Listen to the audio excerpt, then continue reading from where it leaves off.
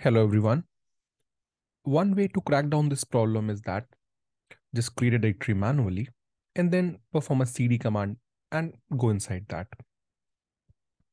Now, there can be another way as well. So a dollar underscore is basically a special parameter. So what it does, for example, you have executed a command, maybe uptime or any command. So what will take, it will take the command argument and store in this special shell shortcut named dollar underscore.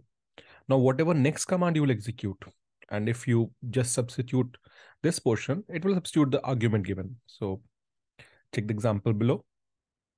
Now here, the first command was mkdir-p and the directory path. So what it has taken the directory path as argument. Now for second one, we don't need to copy paste the name. You just cd into the special variable and it will enter you to the required directory.